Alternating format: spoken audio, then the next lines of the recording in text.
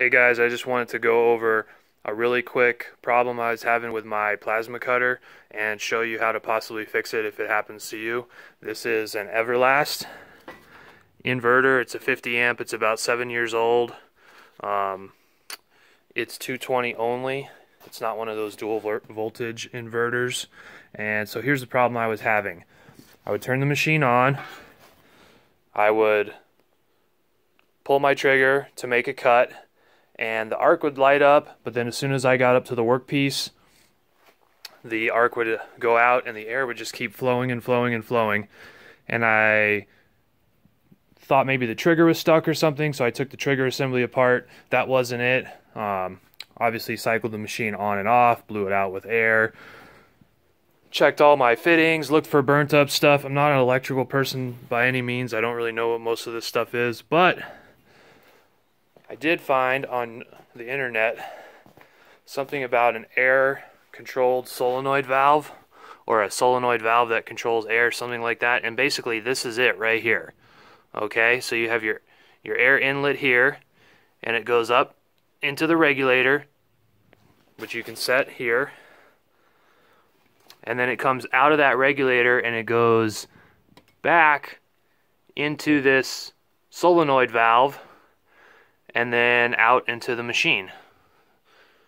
Okay? Out into the cutter, I should say. Sorry. So anyways, what I found out was in here there's like a spring-loaded plunger mechanism, and that spring can get weak, and hence it keeps the airflow open because it's not strong enough to shut off. So, whoop, move that hose, I got a little leak. Oh well, I won't be moving it.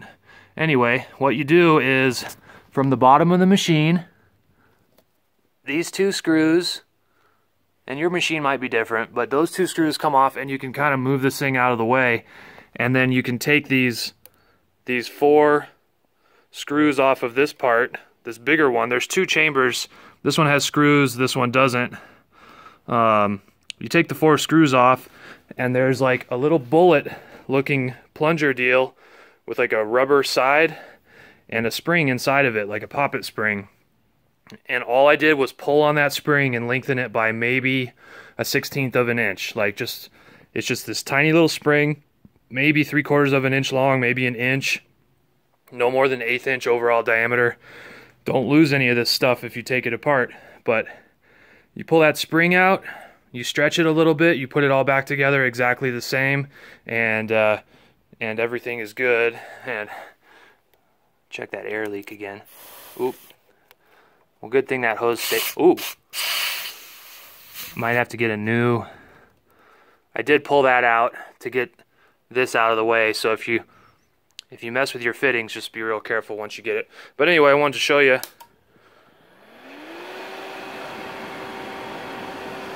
So we're fired up. I'm set to 32. And this shows that I have air and the power's on. This is my post flow. And I'm at about 70 PSI.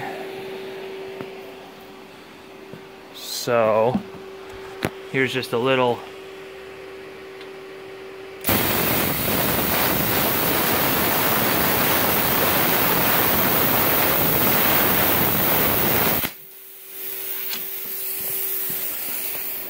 so she's working. And before, what would happen is I would pull this and I would let go, and that air would just keep going and going and going, and no matter how many times I pulled this, it wouldn't relight. Okay? Hope that helps.